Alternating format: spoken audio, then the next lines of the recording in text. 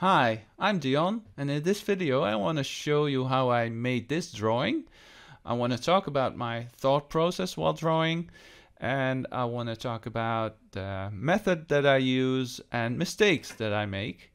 For instance, this eye was in the wrong spot. It was a little bit to the left and a little bit too high.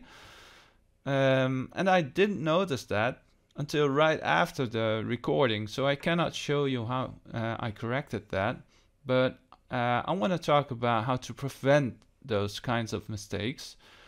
And I will speed this video up, obviously, because it was 2.5 hours of drawing this.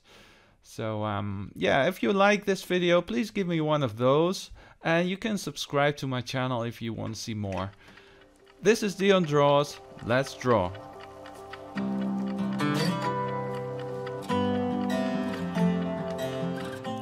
Alright, I start here with determining the top and the bottom of the circle that I'm going to draw.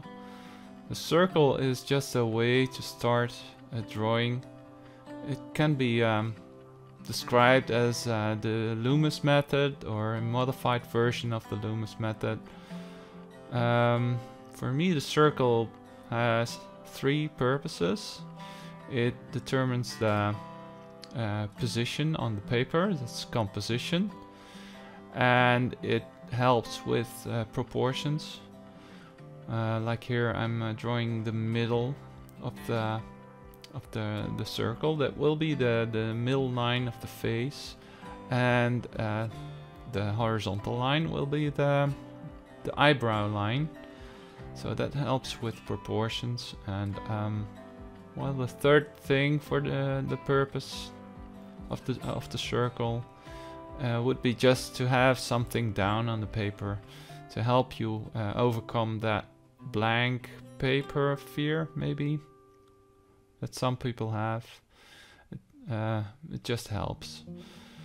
Okay, moving on. It's determining the top of the hairline and the bottom of the nose, where I'm working now.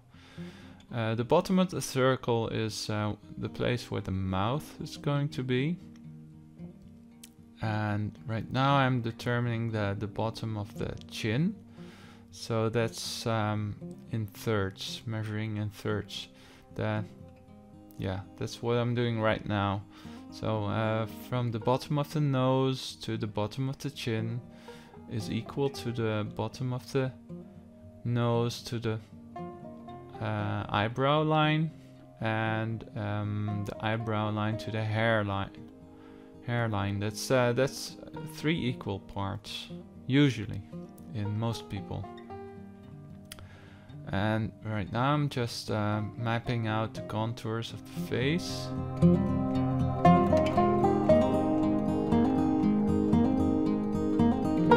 And the charcoal that I'm using here is just a very soft piece of vine charcoal, or it's willow, I don't know, but it's very easy to correct something. If you have something wrong, you just wipe it off with your finger or a tissue. And here I'm taking a little bigger piece of vine charcoal, and I'm drawing in the shadow shapes. So first I'm drawing the line that separates the light from the dark. And after that I will fill it in. So here around the mouth and the chin there's usually the line that separates, and then the forehead goes here, and then the left side of the face is a little bit more in shadow.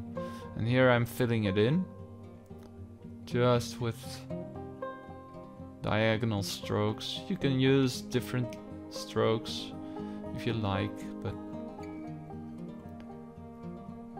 it doesn't really matter because I'm going to blend it.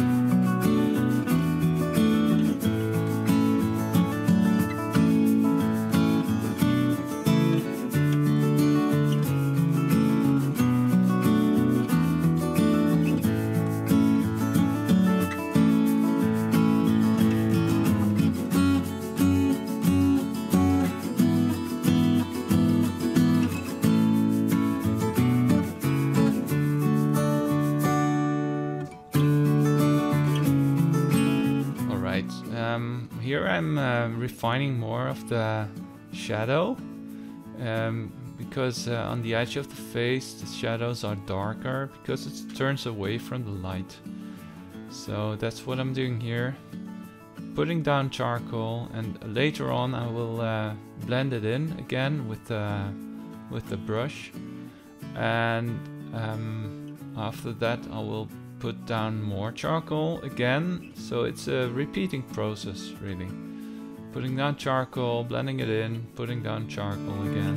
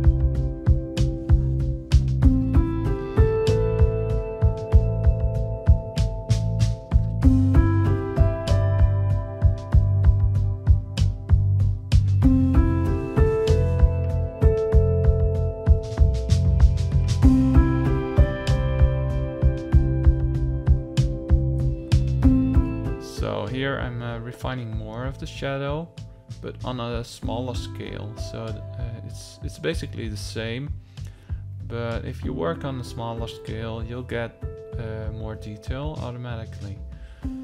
So it's the same process.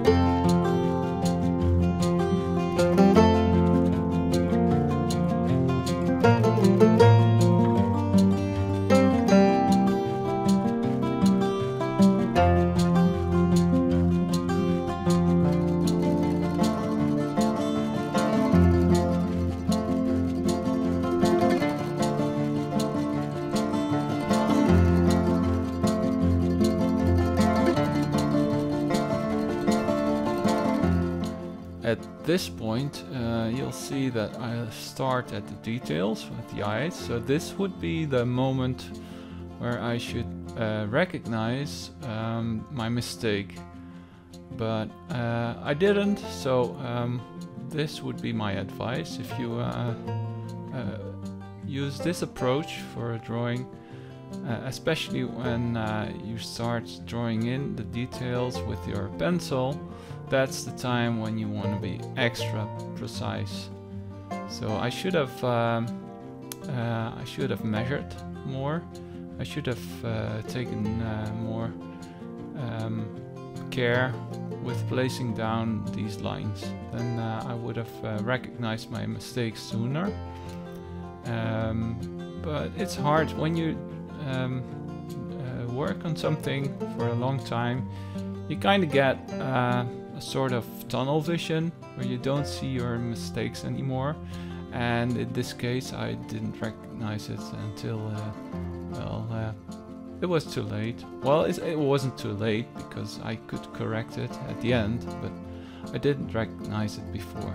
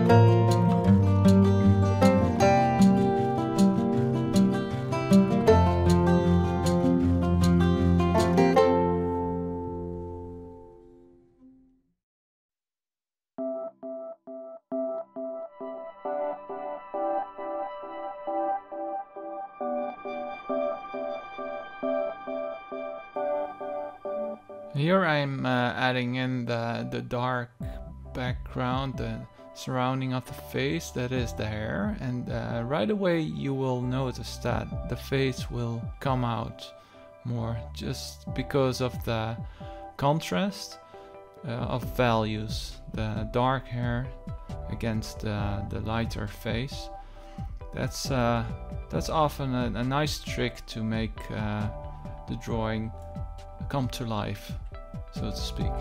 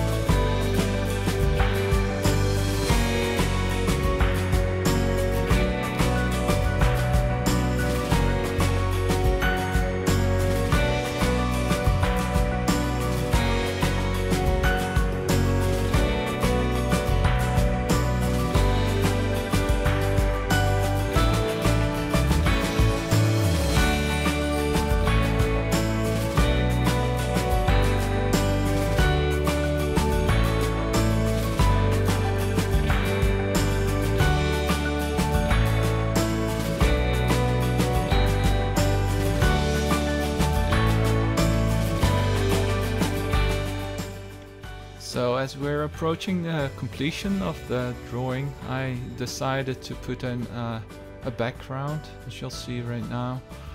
I don't think it was especially necessary for this drawing because of, well, it would be nice to have the contrast between the dark hair and the white background, but yeah, I did anyway, and it's okay, I guess. So yeah, we'll get the end result, signing of course. So that's it. I hope you like this kind of video where I talk about my process a little bit, and if you do, please leave a comment. If you want something else, you can also leave a comment, of course. I read through all of them, and I usually respond. And maybe you have a suggestion about the next video. You're welcome to put it in there too. Alright, see you next time.